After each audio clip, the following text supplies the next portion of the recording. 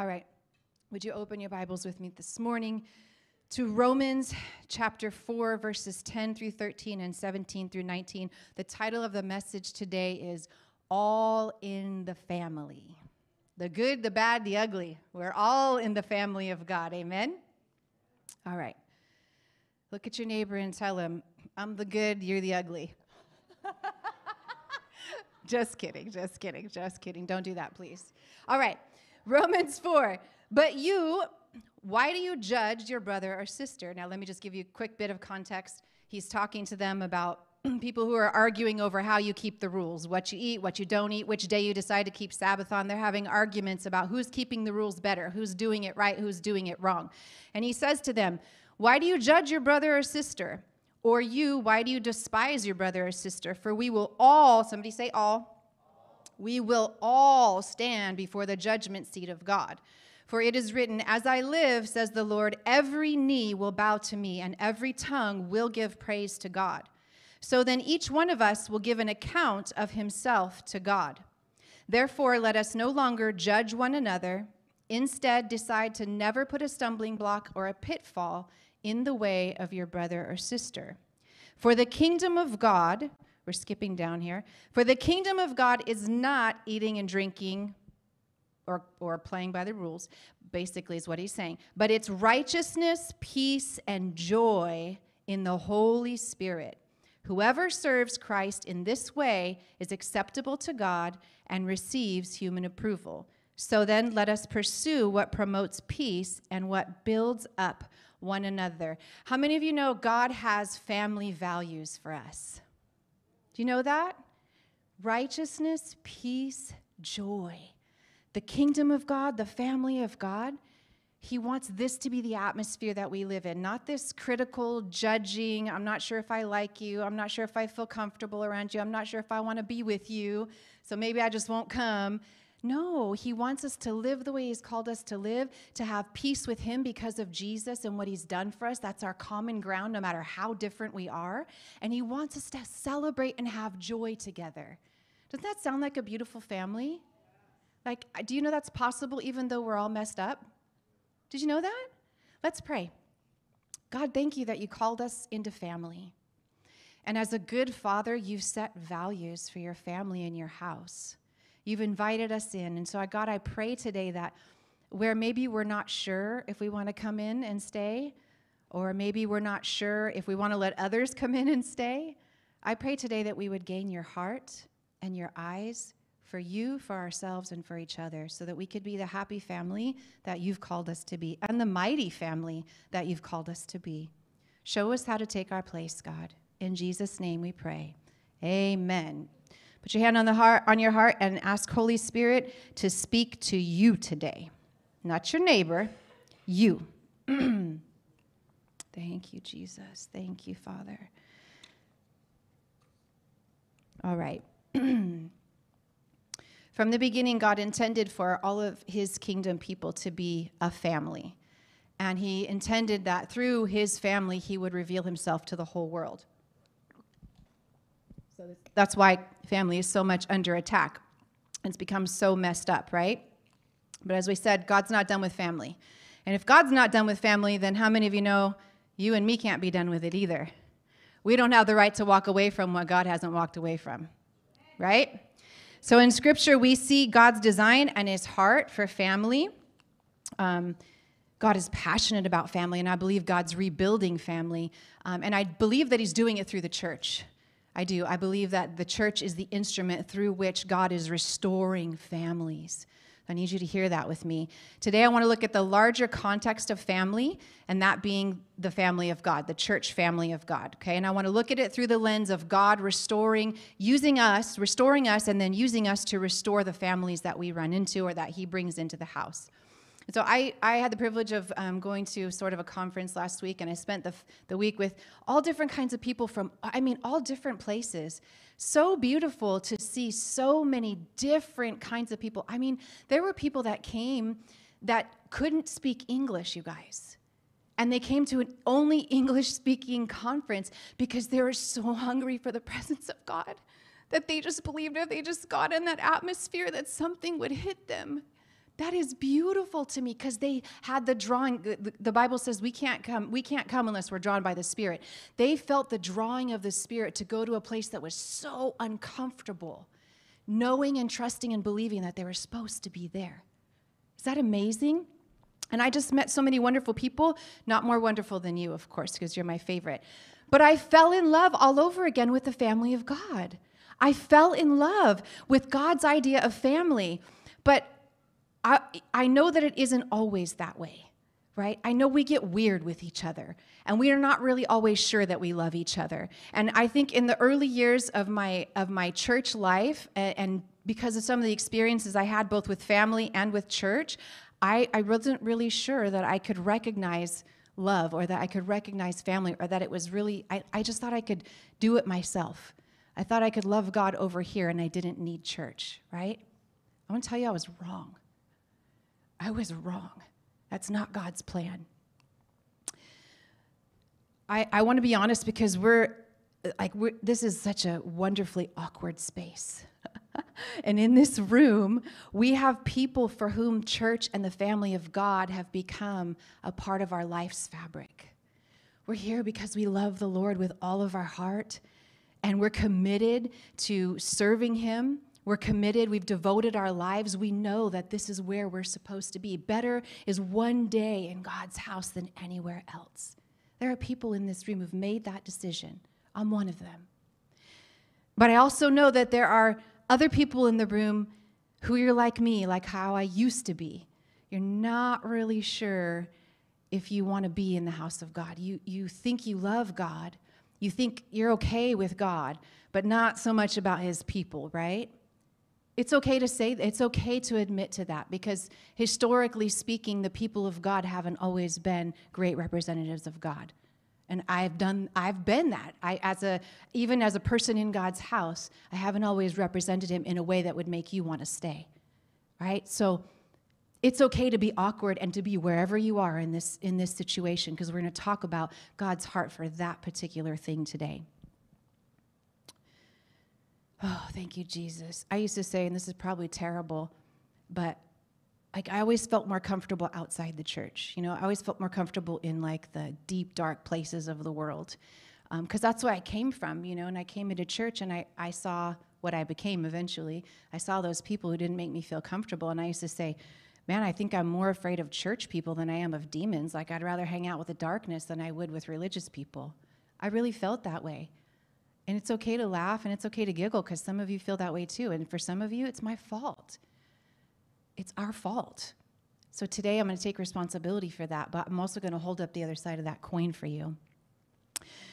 God told us a story in the Bible about family that's going to help us today to figure out where we're at and what to do about it, because God gets it too. God knows that His family is dysfunctional. I hope that doesn't offend you. I hope you don't think you're not dysfunctional, because all of us are in some way. We are. We're messed up. We've been through the world, right? God knows His family is dysfunctional. He's not upset about that. But what He is doing is He's drawing us to get closer in our dysfunction, to love and celebrate each other, what's good about each other, rather than judging each other, and to grow together. He knows how to get past that, right?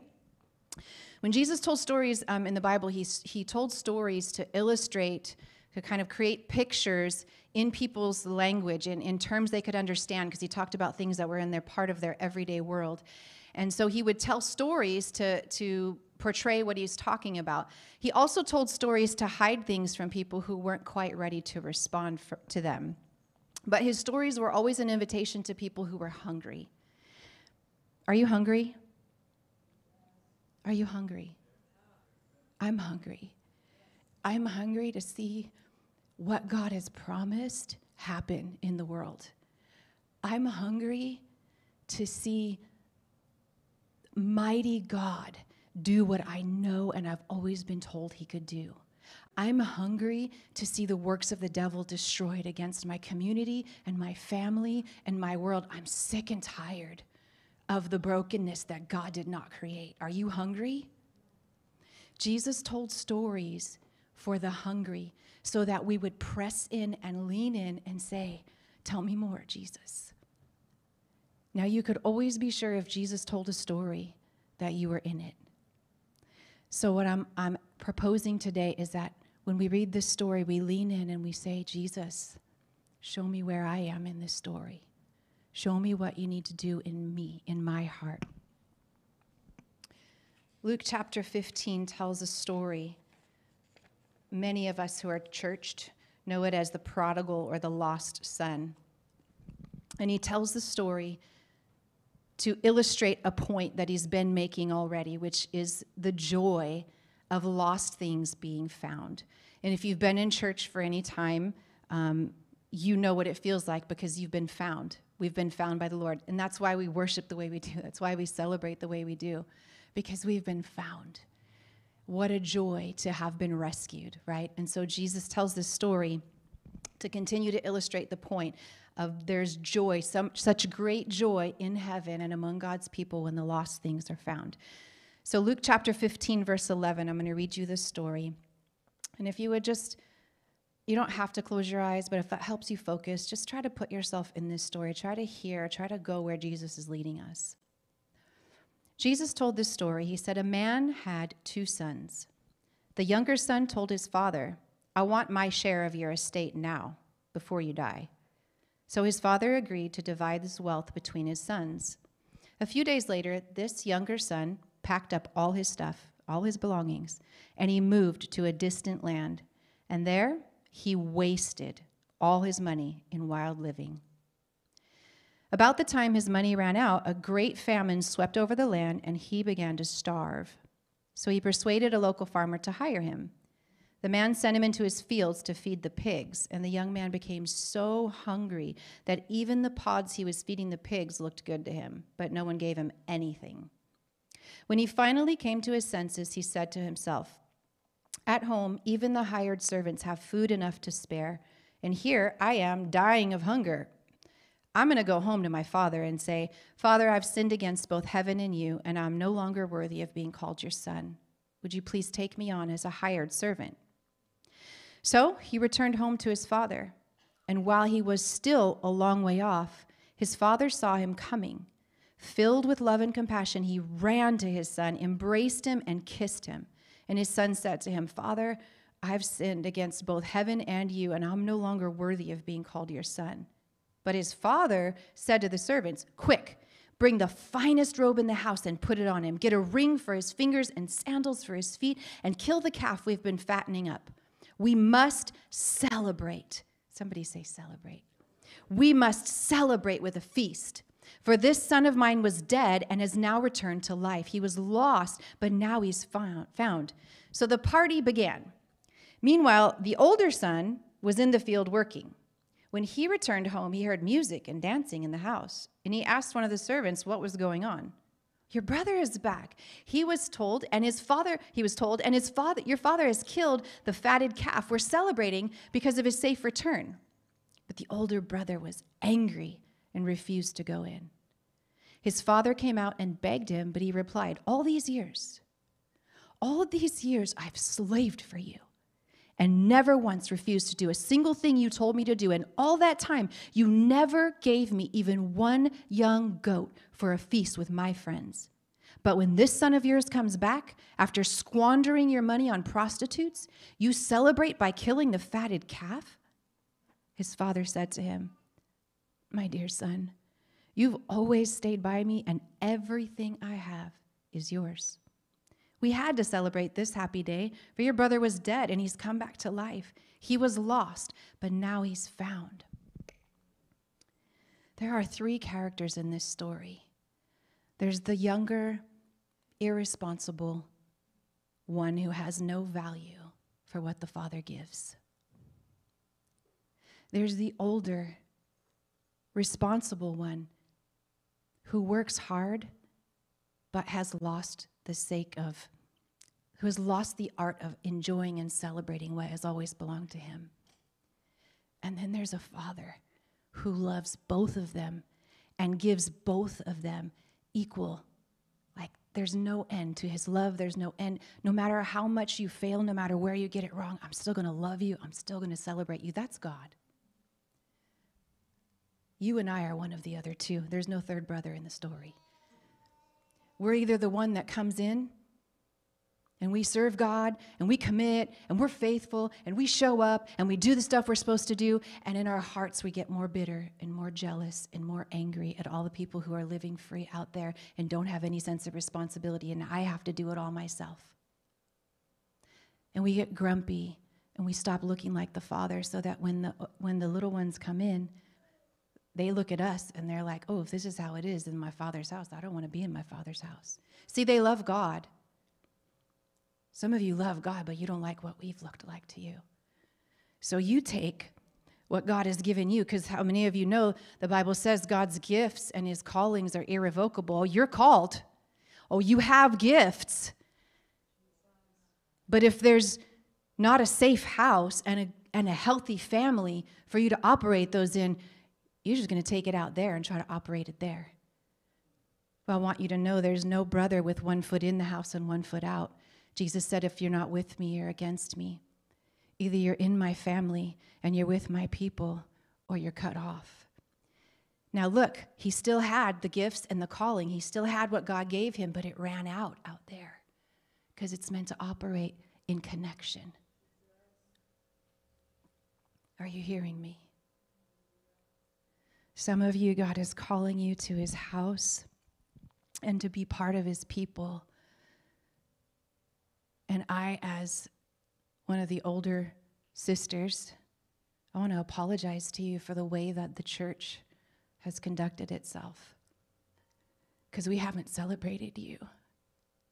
Maybe not this house, maybe a different house, maybe this house. But I know that there have been plenty of you in this room that we've criticized you and we've held you down more than we've lifted you up and celebrated what's great about you and what God is doing in you. And I want to say I'm sorry on behalf of the church, because it's not okay. God is not pleased with that.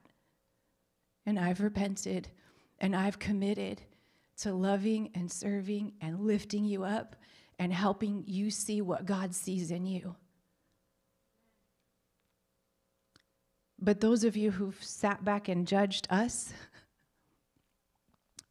you know, God wants you to love us too and see what's good about us too, because sometimes we get trapped under the burden. Sometimes we get stuck. Maybe you think the devil's only out there, but he's actually in here too. He comes to church and he runs amok here and he does, you know, his stuff to us too. And so maybe you're mad at us. And maybe you have the right to judge us, but actually we need you to love us and partner with us too. We need you to come into the house and take your place so we can do what we do together, so we can be a family, so we can get healed, so that when people walk in, they see older and younger walking together and they see unity and they say, oh my God, he must be in this place. This is what family's supposed to look like. So I just want to call us today to a real place of examination of our hearts.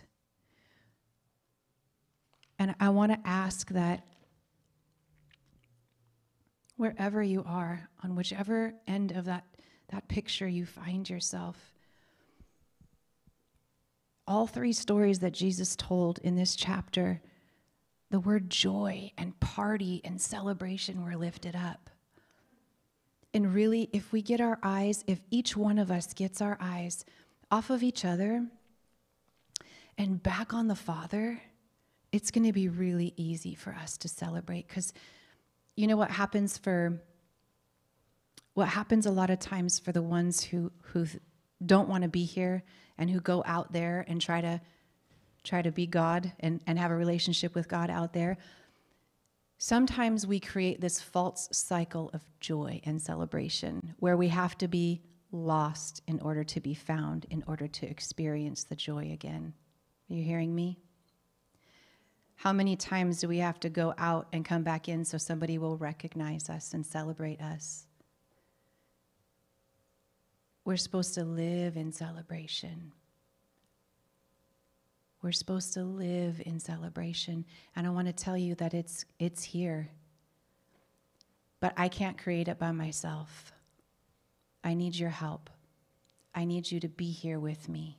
And maybe, again, maybe it's not here in this house. If you're from another church and you're called to that church, by all means, build with your church. But each and every one of us have a place in God's family. And it's time for the church to reconcile. It's time for the church, for the brothers and sisters in Christ to love each other and stop judging each other. But I want to say something else to you. Scripture actually does tell us in 1 Corinthians 5:12, that we're not supposed to judge people outside the church, people who don't belong to the family of God. But you know we're actually called to judge each other. You're like, how does that make sense? You just told us not to judge each other. The only way that we're going to grow is if we create a culture that celebrates and calls out the beautiful things, the good things, the gifts, we recognize who we are, but we also give each other room in that environment, in that culture we create where we safely love one another and call out the gold in each other. Then we also have the right and the privilege to tell each other, man, that's not who you are. Come on, let's come up higher. Come on, let's be better together. Come on, you know that doesn't befit you. You're a son of the king. You're a daughter of the king. Come on, don't do that. That's the kind of judgment God calls us to. So it's not like we just come in and live however we want, because we have to uphold what God has given us as the banks to the river, right? There's supposed to be freedom in God's house, but freedom within the banks that he's given us, right? Well, there's a lot of freedom to be had in the way that God's blessed us to live, but we have to remain committed to living in this space, right?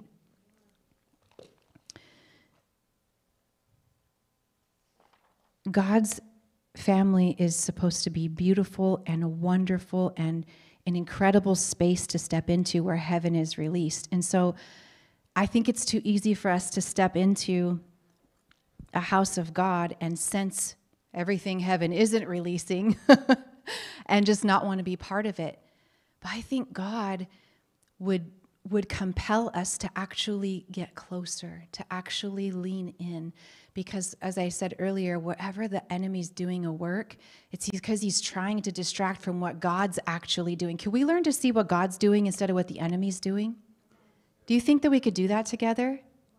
Do you think we could look at our brothers and sisters when they're stumbling and struggling and making us mad and say, okay, God, what are you doing in his life? Let me focus on that thing. And actually then let me give my amen to that thing and let me become a partner with that thing. And instead of like, okay, Lord, bless him. No, brother, let me hold you up for a minute. Brother, let me walk beside you. Brother, let me pick you up. You know, I love watching my husband and Papa Jeff. They're hilarious together. Papa Jeff, when he's hurt, like physically hurt, my husband picks him up and gives him like the back crack of a lifetime. Like it scares me. I think one of them's going to go to the hospital, right? Or he'll put him down on the floor and start doing the smackdown. I'm like, oh my gosh. But like, can we love each other like that? Can we get our hands in each other's lives rather than just stand back and not be part of what God's doing in each other? How many of you want a healthy family? How many of you want a healthy family? How many of you know that healthy family isn't going to create itself? How many of you are parents in here? It's like trying to get your hands around a 3-ring circus, right? Like it's a lot of work to make it work. You can see how it's supposed to be, and most days it doesn't go that way, and it's frustrating, and it's exhausting, and you go to bed like wondering if I made any difference at all, right? But if you give up, what happens? All hell breaks loose. I don't know about you, but all hell is not going to break loose in my house and in my family. I'm not going to give it the right. I might struggle and I might limp and I might have some things I need to apologize for when I get it wrong, because I am going to get it wrong. But all hell will not have its way in my family, not on my watch. nor in the house of God that I'm called to love. So some of you might think I'm like the bossy big sister. Please don't raise your hand. I know I've had these conversations with some of you love me and think I'm wonderful, but some of you have had your opinions about me, and that's okay, as I haven't always presented it right. I haven't always done it right. I know I've failed trying to figure it out. But I want to tell you that it's better for us to try to figure it out together and bumble our way along than it is to not try at all. I remember I had my favorite uncle. He really blew it one time, like blew it bad, and hurt a lot of people when he blew it. And I was so mad at him. I drove my car all the way to where he was so I could look him straight in the eyes and tell him how mad at him I was. And I let him have it. I told him, you blew it. How could you do this? And I'm sorry I ever believed in you. And you know what he said to me? His whole face just softened. Like, who does that? He should have rebuked me. His whole face softened and his eyes melted. And he just said, oh, Shani, don't ever be sorry for believing in anybody. If you don't believe in each other, then what do we have? And I thought, it stunned me. Because his charge was, I might have gotten it wrong and I might have really failed, but you still need to believe in me. You still need to believe in the next one God sends to you. That's hard. We get hurt, we hurt each other, and it's easier to walk away. I come from a family of runners. We quit.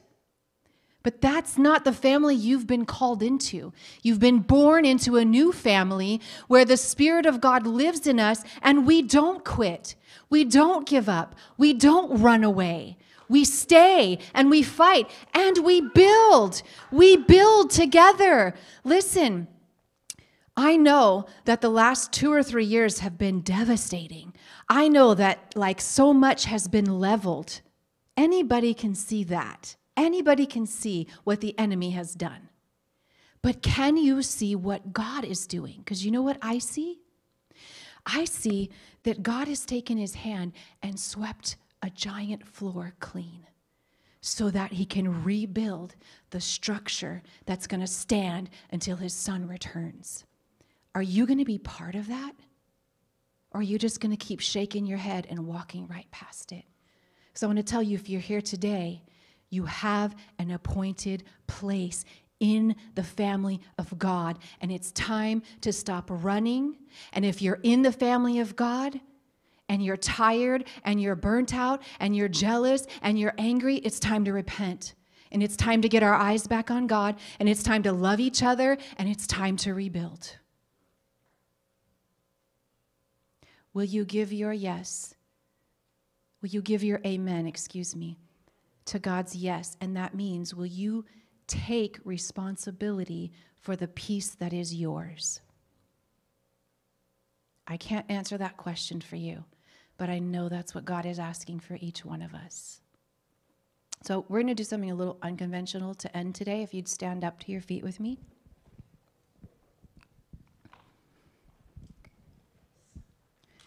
First, I'm going to read some of the more family values over us. Just to remind you, the family that God is building, okay? It doesn't matter where man has failed. We're looking at what God is building. God's family values are righteousness. That means we live the way God called us to, and we're only able to do that because of what Jesus has done. I can't try hard enough and get it right. You can't either, okay? Peace with God. There's no condemnation here. God is not judging us. He's saving us. He's making us better. He loves us. There's joy in the Father's family. We're called to celebrate each other and see the best in each other. Provision. God supplies everything that we need. Love. Not the kind of love we're used to, not broken love, real love, committed love, patient love, kind love. Encouragement. Holiness. Holiness is not starchy, y'all. It's not. Holiness is not what's been handed down from generation to generation, grandma's china that sits in the cabinet, nobody ever better touch it because it's too good for you. It's break out the family china and set the table because it's been reserved for a special time. And guess what? When the father in the story killed the fatted calf, it means he laid out the biggest celebration. He took what was reserved for something so incredibly honorable and special, and he gave it to the one that didn't deserve it. Holiness means we know we're called to something amazing, so we live like it. That's the culture of God's family. Connection and cooperation. Maturity, we grow up together. We grow better together. We forgive each other. We're patient with each other. We live by the truth. We live by the truth, and we love the truth. We don't use it to beat each other over the head. We love the truth. We celebrate the truth. And we live in mission. We have an assignment, and we're courageous for that assignment to see families restored, to see our world better, to destroy the works of the enemy. Do you want to be part of that family? Because I want to be part of that family. That's the family I want to help God build here. What about you?